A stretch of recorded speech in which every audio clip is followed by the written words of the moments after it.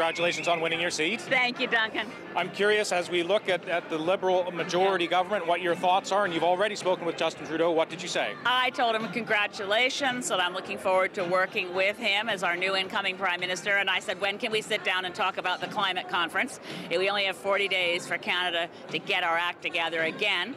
And so I have to say, I'm less partisan than many other party leaders. I'm very concerned that we have to rebuild the damage of that Stephen Harper has done to our laws, to some of our environmental laws, our policies, our reputation in the world. We've got a lot of rebuilding to do, and I want to be a constructive part of that.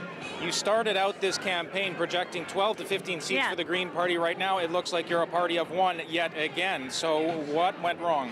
It was a big blow to our campaign strategy when the English language national broadcast leaders debate, with CBC, CTV, and Global, when that was put at risk when Tom Mulcair pulled out, and of course Stephen Harper had already pulled out. It was very clear that was what had propelled us to doing particularly well in 2008.